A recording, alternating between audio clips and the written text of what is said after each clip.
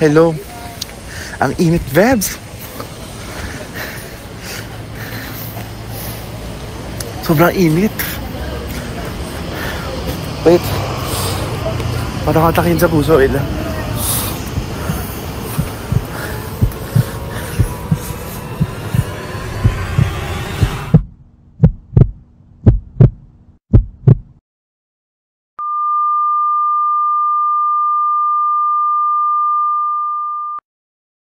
In the Philippines, ischemic heart disease stands as the leading cause of mortality, accounting for 18.4% of all deaths in the Philippines in the year 2022.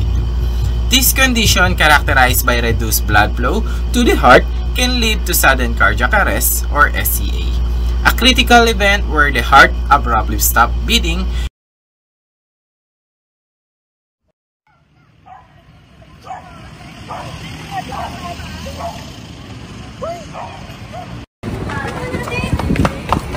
Sir?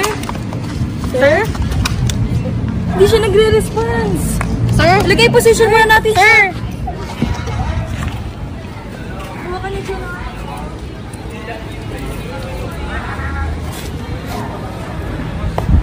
Sir, are you okay? Sir?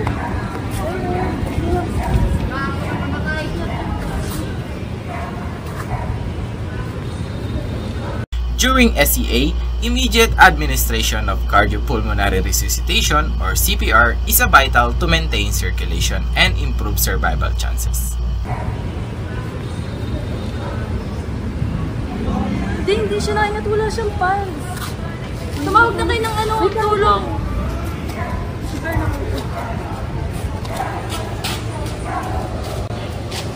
Hello? 911 emergency po? Opo, merong nahimatay po dito eh. Kailangan po ng tulong. Dito po sa 1290 Sampaloc po. Opo, sige po. Perform high-quality chest compression.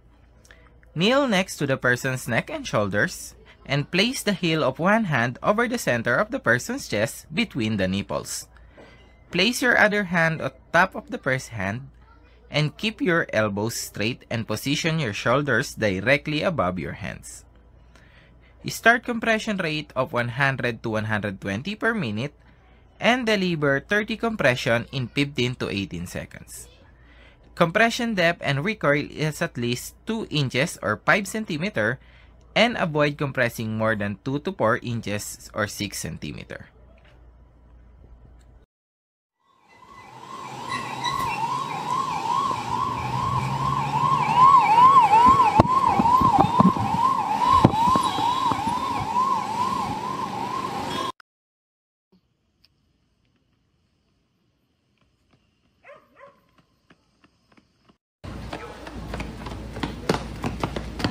Oras to? Lang. Saan? Dito lang din. Okay, continue CPR. Okay, sir. Tapos pa-prepare. Pwede kayo mag-isa CPR. Exchange na po.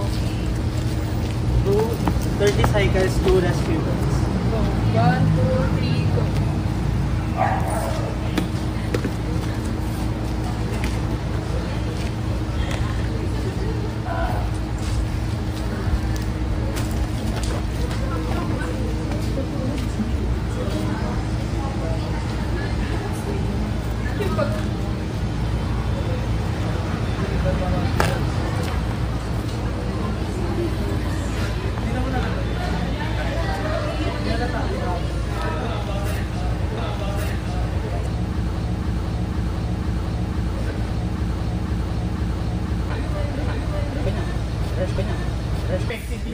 Provide 2 breaths by using a barrier device.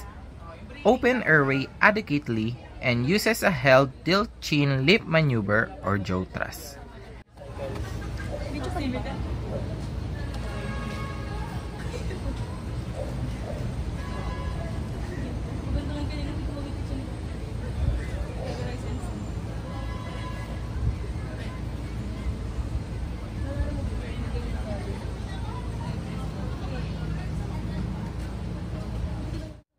Deliver each breath over 1 second and deliver breaths that produces visible chest rise.